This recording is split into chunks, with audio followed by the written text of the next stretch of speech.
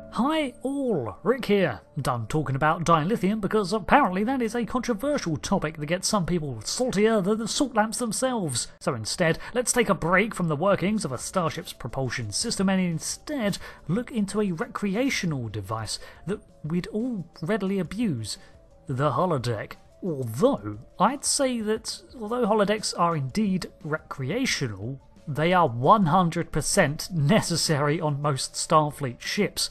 Being confined to artificial environments made up of regulated air, constant internal temperature, ceilings everywhere you go, repeating corridors, and a very finite amount of room surrounded by the infinite wall of space is not exactly healthy for the mind. Especially species who evolved and grew up on planetary surfaces, which is, like 99% of everyone in Trek. Especially deep space explorer vessels that are expected to probably maintain long stints away from amiable M-class worlds, such as the Galaxy, Intrepid and Titan classes. Things like the Defiant could have indeed benefited from the inclusion of holodecks. However, they were primarily battleships, expected to operate either as part of a fleet, in which case another vessel could provide recreational activities, or they routinely reported back to installations for repair, resupply, and R&R. The holodeck as a technology is, in my opinion, the ultimate endpoint for gaming to achieve a fully interactive and responsive fictional environment with immersion hampered only by your knowledge that it's not real.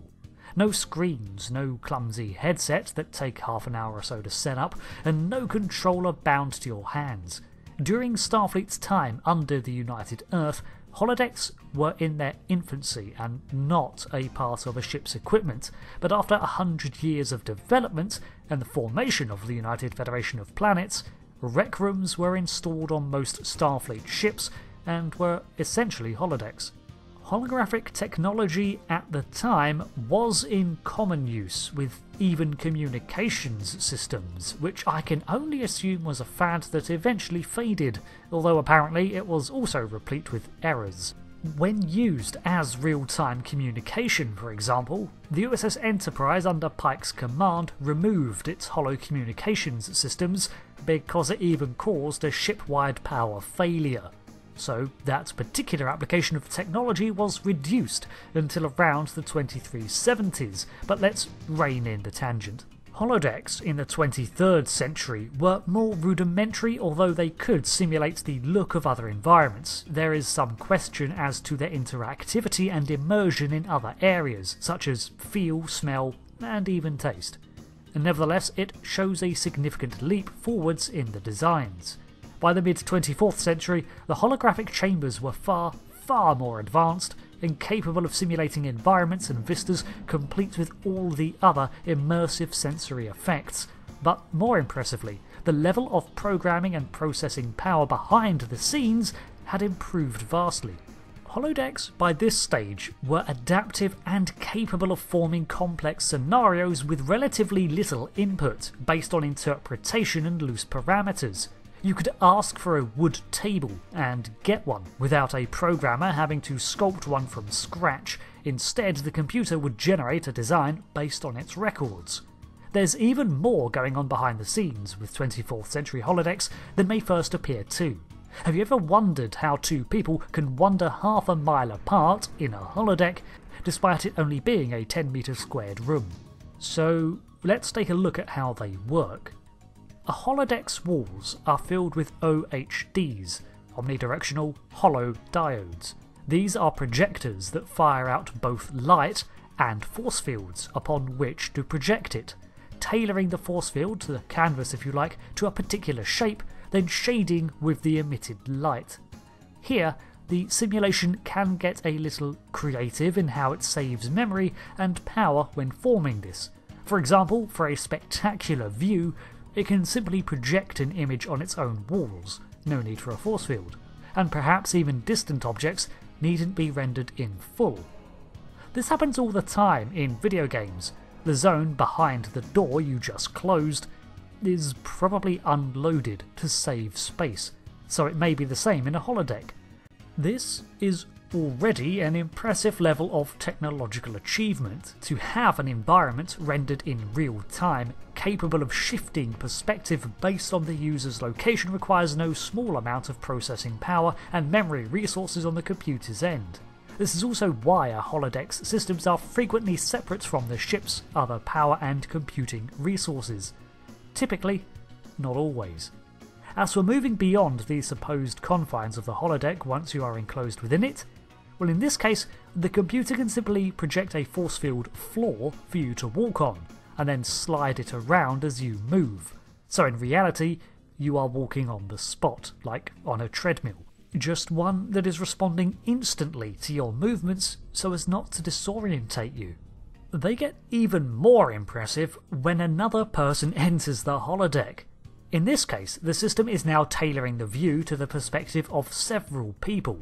Easy enough to do when they are stood next to one another, but if they split up, then the computer has to get tricksy.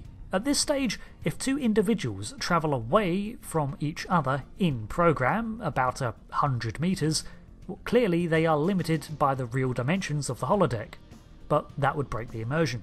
So instead, it treadmills the floor, as mentioned earlier, and shifts the imagery for each individual, altering the perspective for both parties. This happens even to the extent that should person 1 look back to person 2, a false perspective is even projected in between them to give the appearance of 100 meters of distance, despite in reality they are only a fraction of that apart. Clever use of sound manipulation, probably also done with force fields or something, and the illusion is complete. So that is a lot for the holodeck to keep track of, and in my opinion, the far more impressive feat of engineering than simply generating an image by itself. During the development of holodecks, some bright spark also had the idea to involve transporter and replicator technology too. Interactive objects within a program can also be synthesized in full too by replicators hidden among the walls. This is all part of another subsystem of the holodeck, the matter conversion subsystem. Basically, select objects within grabbing distance of the user, such as a tankard of ale or a book on a shelf, are not in fact illusions, but are real objects generated from replicator programs stored in memory in the same way a replicator does this. Usually, the computer, always reading the user's movements, detects when they make a move towards an object and then subtly replicates the object as they reach for it within the hollow shell of light that is the hologram. By the time their hand closes around the tankard, it is filled with the actual replicated drink in an actual container. These objects are also desynthesized as they leave the user's proximity, unless programmed otherwise, I guess.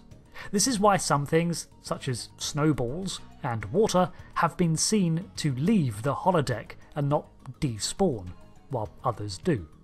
Additionally, clothing and such can be created over the user, probably through the matter conversion system too, but many elect to don a program-appropriate outfit before entry to a holodeck, which is probably both for fun, and I imagine it does help with the immersion, not to feel like you're wearing several layers of clothing over your uniform.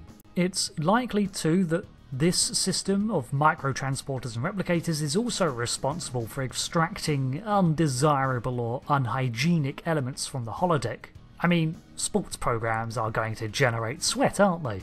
And it's only natural for the matter conversion system to want to extract such contaminants from the holodeck and store them to be disposed of later. It deals with all sorts of waste too, which I'm not going to elaborate on. There is also the Arch, which is a system incorporated to most holodecks, where an easily identifiable holographic arch of a computer control panel is created next to where the actual exit is. This helps an individual to easily locate the exit without terminating the program and alter parameters of the program or gain access to the outside systems, again without interrupting the holo program in session. Holo programs themselves are governed by safety protocols with various levels of constraints. such as rendering dangerous objects inert and even taking care to despawn hazards. I wonder what a holodeck safety test looks like. Do you think it's someone's job to actually test programs by actively attempting to harm themselves in a holodeck, throwing themselves at all the furniture to see if they bruise? That being said, many holo programs, especially those that involve a high degree of physical activity, can't really be done without some degree of danger. For example, you can still fall while skiing and twist an ankle, or even take an actual punch from a holographic boxer or one of Worf's combat programs. They just won't kill you. So that is my rundown of how a holodeck works, and I hope I have conveyed the level of sheer computing ingenuity and power that goes on behind the scenes.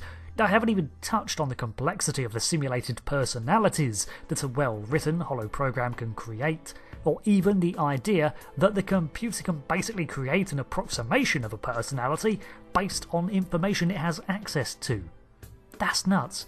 But considering the level of trickery and detail a holodeck can conjure to create an immersive and responsive environment to begin with, it's about on par with what I'd expect from the holodecks. All I know is that a holodeck would be an excellent way to run a Dungeons & Dragons campaign. I've been Rick, thanks for watching this video on the lore of the holodeck and its hidden workings. I'll see you next time for another sci-fi video, and until then, computer, end program.